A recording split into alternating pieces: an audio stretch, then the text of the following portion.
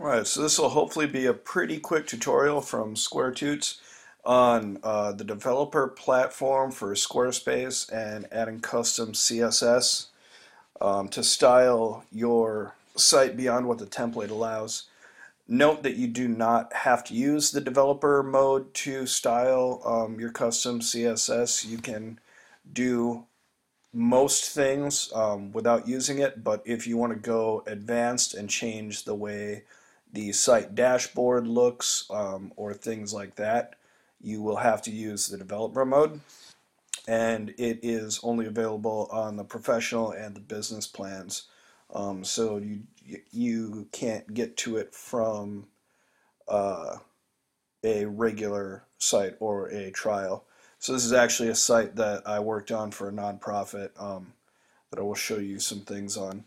So in the developer mode, there are things auto reload. Basically, whenever you commit a change, it will automatically refresh the change. Still in beta. I still prefer keeping two browser windows open and refreshing the change like that, which actually I'm not going to do any changes on this site, but I'll show you how we would do it.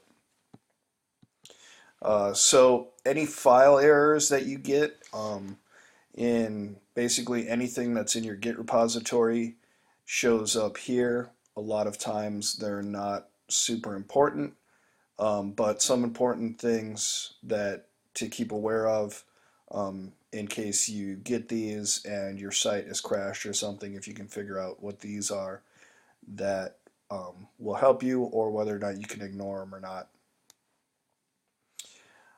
Here is some of the important advantages of the developer site. One, you can have multiple people all developing on the same thing. So on this site we have, let's see, Joseph, me, David. I think most of us were, there was a team of 12 of us working on there, but we were the main developers. But yeah, you can track what everybody's committing, and you can all be working on the same site through Git, which is awesome. So you can find your Git repository here, and if you're not familiar with Git, there's plenty of tutorials out there, but if you copy and paste to this, it will bring you to Git. Oh, sorry, it should bring you to Git, but if you clone that URL or this repository right here, if you use something like, I prefer Gitbox or things like that, or if you search for this through GitHub, see right here, you could add a new repository or clone a repository and put that one in there, and then you would get things like DAC, where now, so basically it downloads the Squarespace, all of the backend stuff, like their style sheets and the script that runs it, their template files, all of the blocks, things like that, all of your assets that you upload. Which it's handy to be able to get to that stuff through your Finder and make changes on it in a text editor and then push it up to Git, rather than trying to run it all through the tiny little custom CSS thing that they have in the design section right here. So rather than trying to do it all through there, it's just handy to have it in text editors and things that real developers use. But again, it's not super necessary. If you want to do it all through the custom CSS, you can do it like that. You can also set up your template. It gives you all of that information. It tells you what all of the pages are and what they're doing, if there's a divine view or order, things like that. And it tells you all of the commits that somebody makes to the repository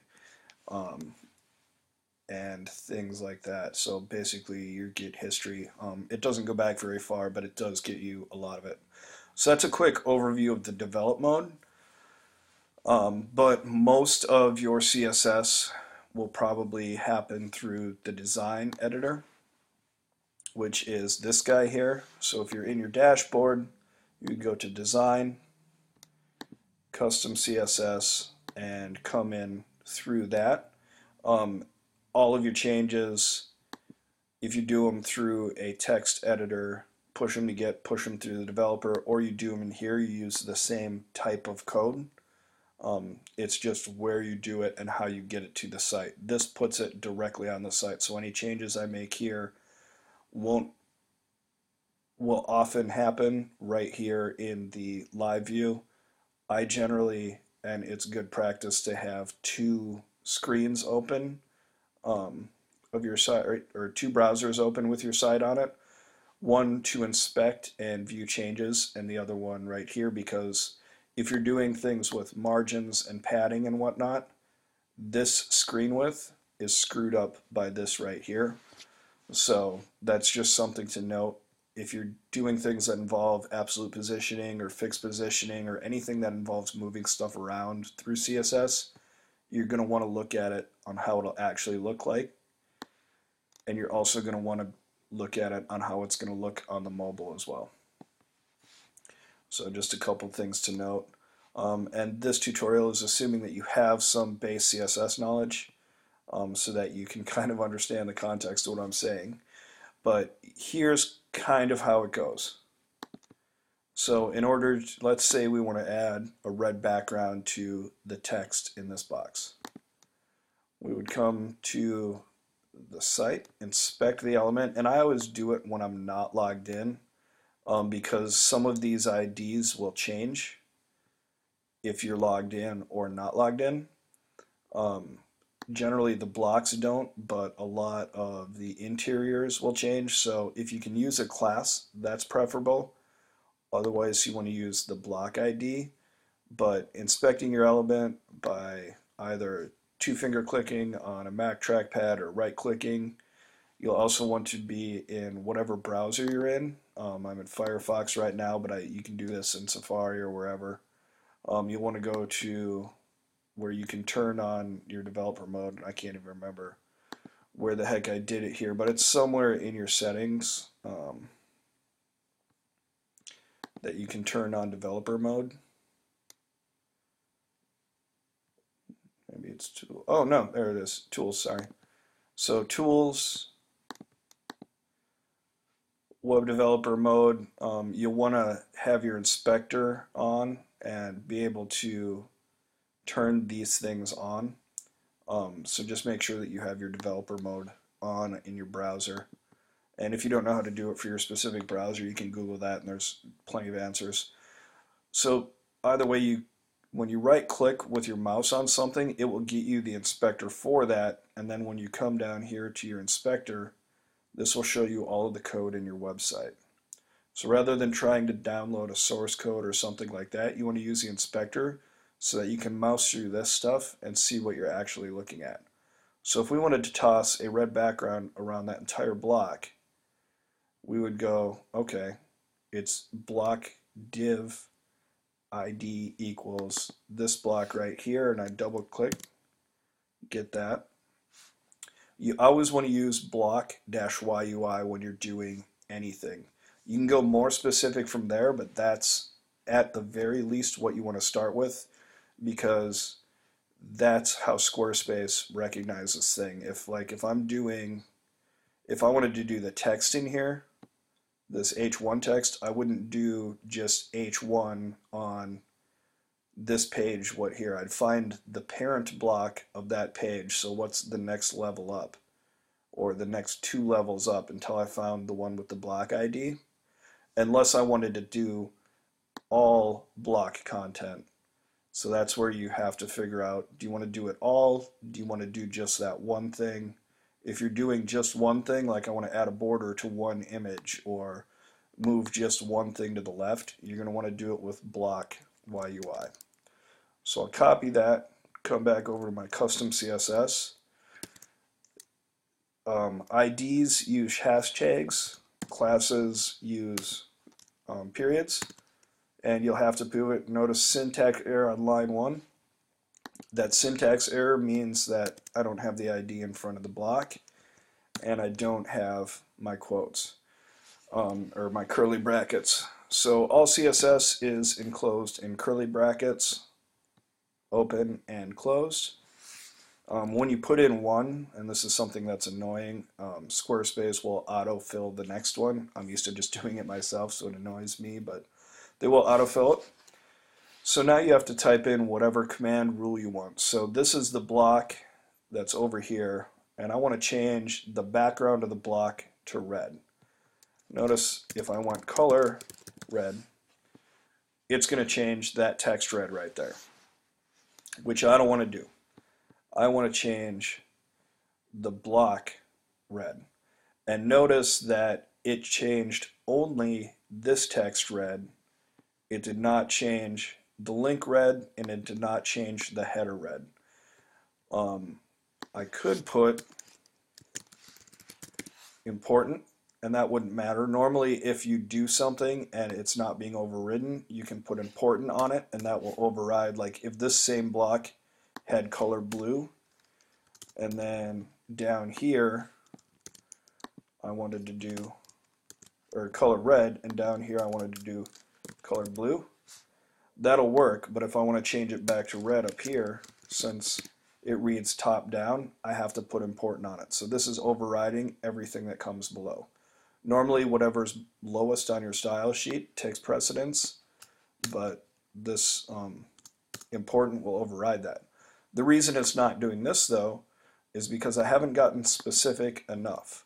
So I'm saying this block space whatever H1 title text is in it, now that's changing color because I've got that space in there, so it's block space the child that comes next.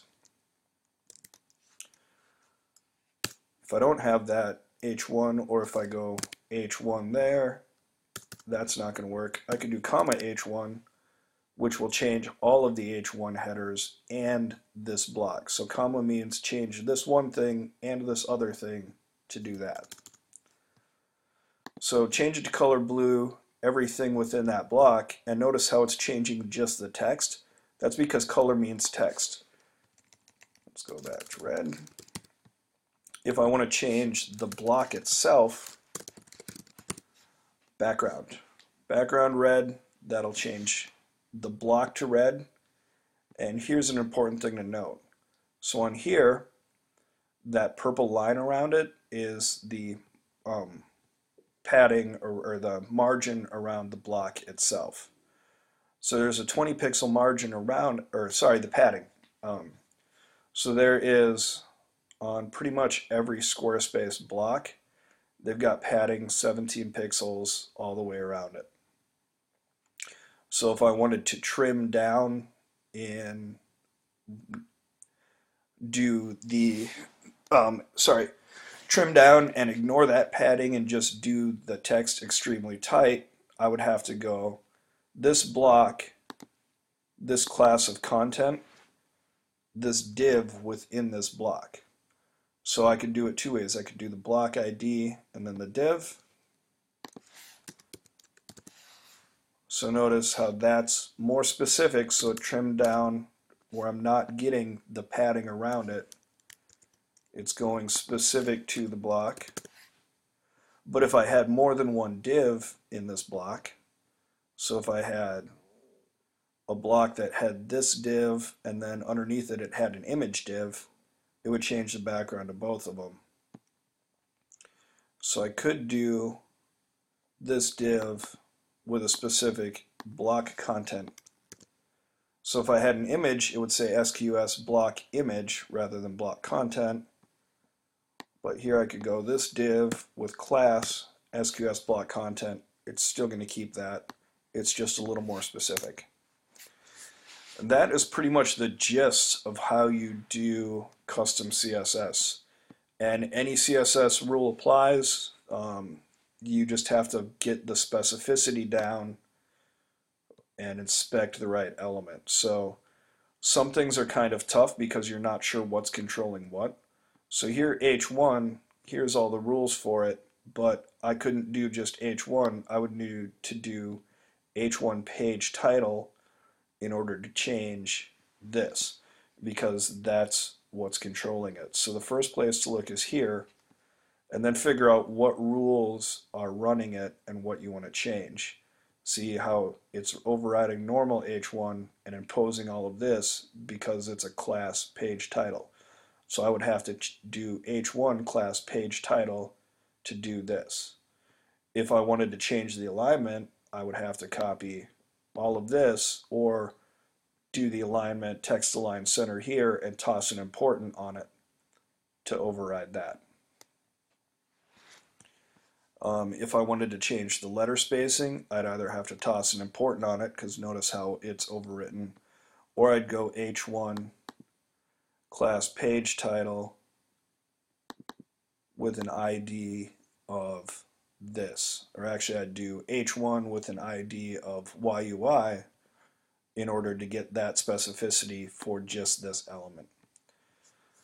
The background image stuff is extremely difficult to get around. So you got to do parallax item, but then it's got stuff on top of it with description wrappers.